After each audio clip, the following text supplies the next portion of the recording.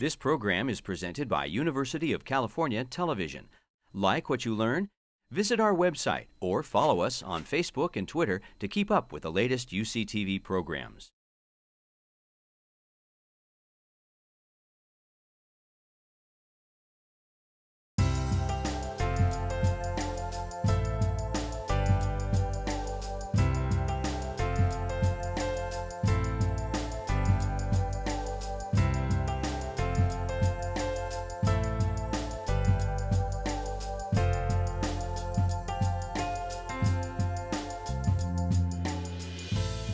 This is my first time to this meeting, and I'd like to thank the organizers, Drs. Conti, Owens, and Riley, for the kind invitation. I was really impressed with the morning session.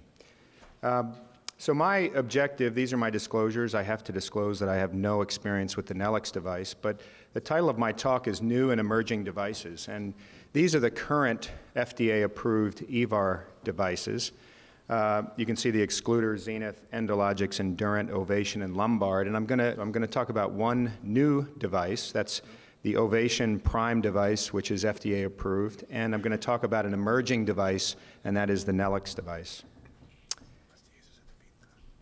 So the Ovation Prime abdominal stent graft is a unique stent graft. It does rely on proximal fixation. The unique features of this stent graft are its main body that has an injectable polymer. It actually has no physical stents on the outside of it. It has one suprarenal bare stent for proximal fixation.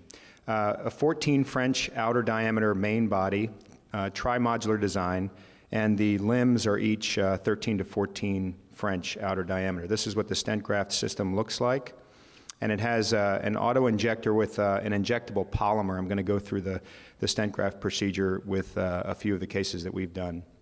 So these are the results of the pivotal trial, the 3-year results, and you can see that there was a low rate of major adverse events at 0 to 30 days and out to 1 year, no ruptures, no conversions to open repair, and no type 1 or 3 endoleaks. However, there is an issue with type 2 endoleaks. I'll comment on that in a little bit. When you look at the challenging subgroup analysis, and what I mean by the challenging subgroup analysis, out of the 161 patients, there were 66 patients who had either minimum access vessel diameters of less than 6 millimeters, that was in 25% of the patient population, and a neck length of less than 10 millimeters in 8%, and both of those criteria were met in 8%.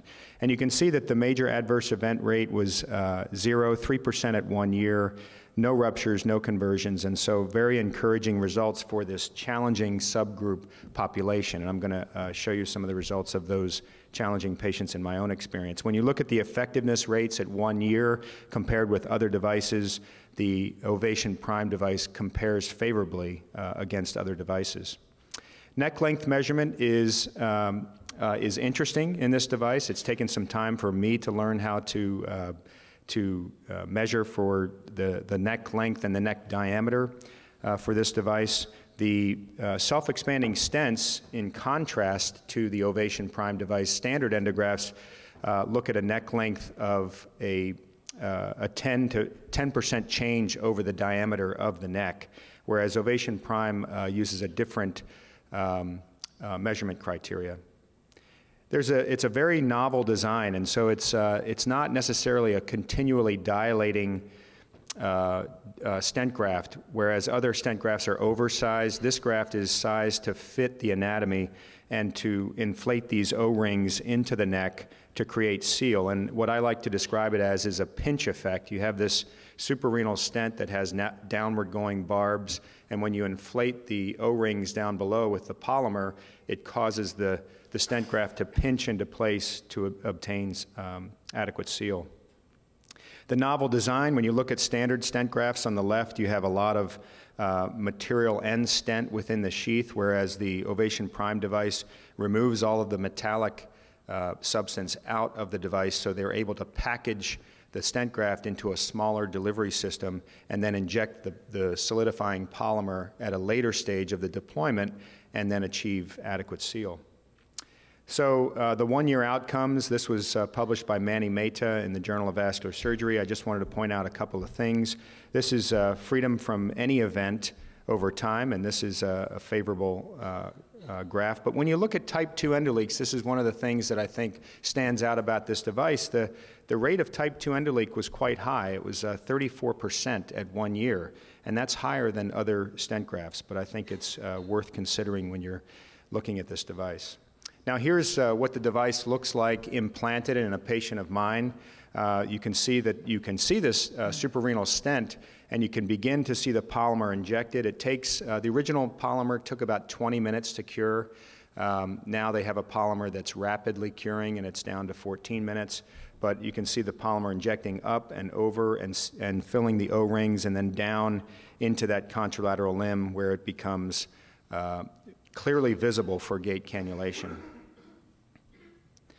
Here's a patient of mine that I had enrolled into one of my investigational device exemption clinical trials for fenestrated endografting. She was an 86-year-old woman who was quite vibrant. Her mother lived to be 104, and she was convinced she would do the same. She had a very short neck, 9 millimeters in length, and we attempted to do a physician-modified stent graft on her, but during the procedure, she had very small iliacs, and when we went to advance the device up, I ruptured her right external iliac artery. You can see that I have proximal balloon occlusion here. At this point in the operation, I decided to abort in this elderly woman to see how she tolerated the repair, the iliofemoral bypass that we performed on her.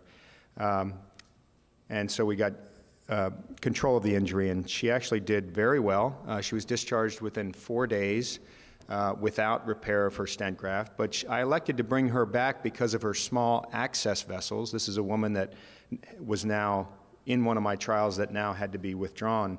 And we placed an Ovation Prime stent graft, and as you can see here, up to the level of the renal arteries, deployment of the suprarenal stent, successful exclusion of the aneurysm, and then we placed the limbs down into the iliacs.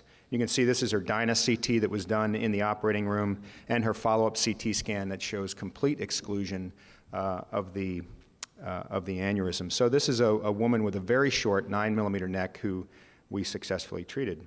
This is her 1-year outcome. She's now 87. Here's another patient with severe angulation, and this is a case that I would caution you in, where we had the O-rings tilted a little bit, and we didn't get good seal up in that stent graft, so we actually had to place 2 ICAS stents proximally in order to obtain good seal. But angulation can be an issue with this device. However, it hasn't been an issue with us so far. And this was the completion angiogram on this particular patient. What you'll notice about a lot of these patients is that they all have small access, and I think that's an advantage of this device. Here's another case, and this is one where we got into a little bit of trouble. A very narrow terminal aorta, very small iliac vessels. We went to deploy the graft, and you can see that the contralateral limb is compressed in that distal flow channel, and I can show you that right here. That was very difficult to cannulate.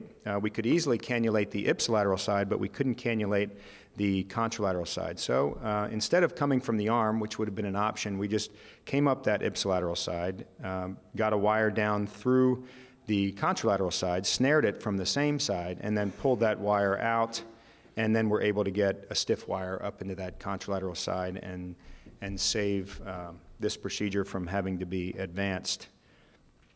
And here's the completion. One of the things that the manufacturer does not recommend is ballooning of the proximal seal zone unless you absolutely have to. And if you feel like you have a compromised neck, you may want to use the polymer that is longer curing because that will give you the opportunity to go up and seal that with a balloon if you need to. And there's the follow-up, sorry, that's the follow-up CT scan on that particular patient. So I've done 7 of these procedures, mostly on little old ladies with small access vessels, but you can see our average fluoro time is about 20 minutes. Procedure time, a couple of hours. It takes us a little bit longer to do these cases because there is a cure time of 20 minutes of the polymer and a small amount of contrast. This is a patient, this is the last patient I'm going to describe. This is a patient with a large type 1A endoleak with a trivascular device. And what you can see here, this is a patient who was treated in Texas. I think this was poor patient selection, an elderly gentleman. But it's interesting here. I went up and shot an arteriogram, and look at this. You can see the aneurysm here, and you can see the endoleak. But in this early phase injection, you can see those two O-rings right here, and you can see the contrast flowing out along the outer aspect of those O-rings. And so we came in from above and placed a bunch of coils to seal this endoleak and get out of trouble. This is not a patient, this graft is not amenable to the Aptus endo-anchor device.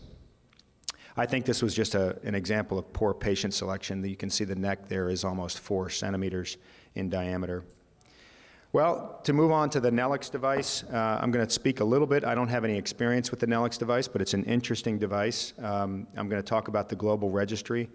And here's the Nelix endovascular aneurysm sealing. Instead of EVAR, it's called EVAS. It's a new generation of endovascular technology, and it's designed to seal the entire aneurysm and to overcome limitations with conventional endografts. What you can see is that all it requires is placement of wires from each side up into the aortic neck and deployment of 2 long balloon expandable stents, and then a filling of the endo bag with polymer under pressure monitoring to completely fill the aneurysm sac. This is what the delivery system in the console looks like. It looks like something out of Battlestar Galactica. It's got a pressure manifold for infusing the polymer and deploying the stents. And just to stay on time, here's an example of the endo bag, and one of the balloon expandable stents conforms to and seals the aneurysm. When you look at the evidence pathway, there was the Nelix feasibility study that enrolled 35 patients up until 2012, and you can see that the EVAS global registry is going to be completed with 3-year follow-up in 2017. The company believes that the device will be launched in the U.S. in 2017, so about a year and a half. Principal investigators were Andrew Holden and Matt Thompson, 300 patients, 30 centers, and just to move forward, the enrollment was completed in September of 2014. In this study, it's interesting, of these 300 patients, there were 4 cohorts. They divided the patients into 4 cohorts, and these cohorts were 190 patients enrolled with a neck length of greater than 10 millimeters, 41 patients with a short neck aneurysm, 5 to 10 millimeters, and some infrarenal neck angulation. Interestingly, they included a cohort, and this will be the first time we've actually had good data on snorkels and chimneys, but a cohort of 31 patients with a short neck length and 16 chimney procedures performed in this cohort. And then the 4th cohort was a cohort of 12 patients that presented with rupture. So this is going to be exciting to get these data. So over 6 months, we have some preliminary endoleak data.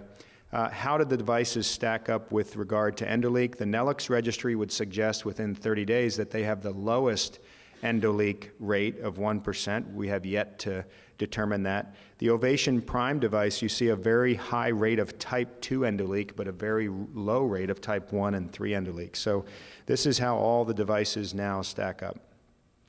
So in discussion, I think the Ovation Prime device, which is FDA approved, I use it for patients with challenging access. I would be careful with short necks. It does take some experience in learning how to size these endografts, but I think it is a device that represents an alternative to some of the other large devices.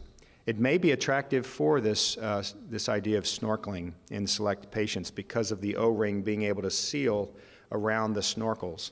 And Nelix, I think we need to await the results of the EVAS global registry. It may be a go-to device for ruptures. We don't know. It'll be interesting to see what that 4th cohort looks like. I'm concerned about what the bailout is for failures, because if with 2 of those balloon expandable stents going clear up to the renals, I don't know how I would fix a problem with this device if the patient were to develop a large type 1 endoleak. I think it would require open explant. I think it has a unique opportunity to treat thoracic aneurysms. I think it's an exciting technology. Thank you for your time.